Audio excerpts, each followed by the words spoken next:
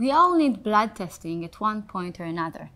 We go to see the doctor because we're not feeling well, and the story is typically the same. The doctor sends you to the lab, they stick a needle in your arm, collect some blood, and tell you to wait. You wait a day, 2 days, all while you and your doctor don't have a full view of what's wrong with you.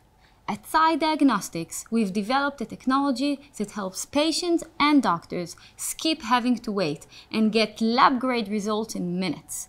We tackled the world's most common blood test, the complete blood count.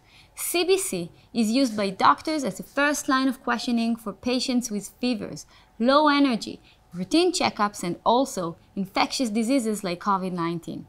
Last year, we received FDA clearance for our CBC system, OLO.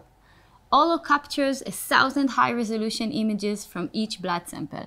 This digital blood sample is analyzed by our own AI algorithms to provide diagnostic results using just 2 drops of blood that can be collected from a finger prick. And here is how OLO contributes to the effort against COVID-19. When a patient shows up at the hospital with COVID symptoms, doctors must quickly assess the patient's status and the severity of the disease.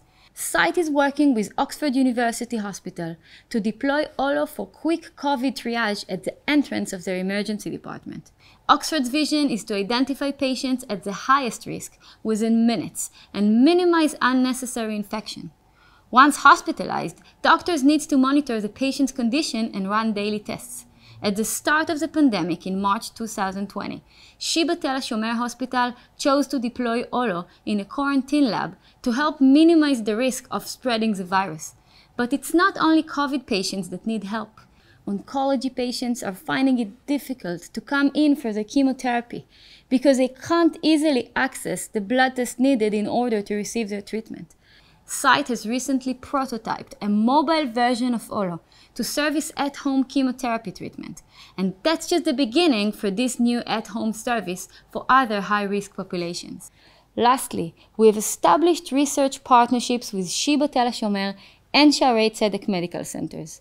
We have so far collected 3 petabytes of images, including data from more than 500 COVID-19 patients, to develop even better tests for COVID severity and to develop identification of new biomarkers for the disease. We feel privileged that we've been able to participate in the fight against COVID-19. The impact will continue even after the pandemic is behind us.